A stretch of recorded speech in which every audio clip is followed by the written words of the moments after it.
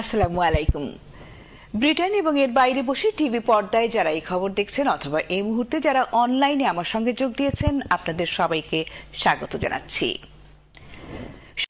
ব্রিটেনের নর্থহ্যাম্পটনশায়ার বিএনপির উদ্যোগে ফুড ব্যাংকে খাদ্য সামগ্রী দান করা হয়েছে। বিস্তারিত জানাচ্ছেন আহসানুল ইসলাম চৌধুরী শামীম।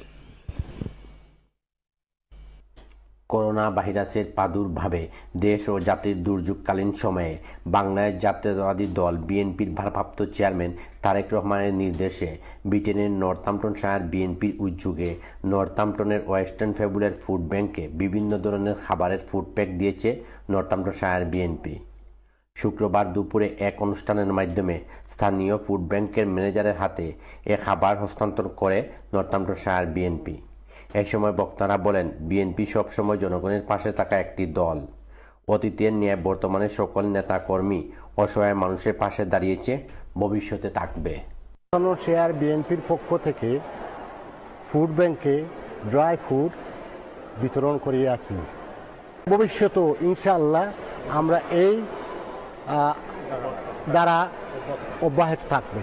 শেয়ার বিএনপির পক্ষ থেকে তারেক রহমানের নির্দেশে ফুড ব্যাংকে ফুড বিতরণ করেছি।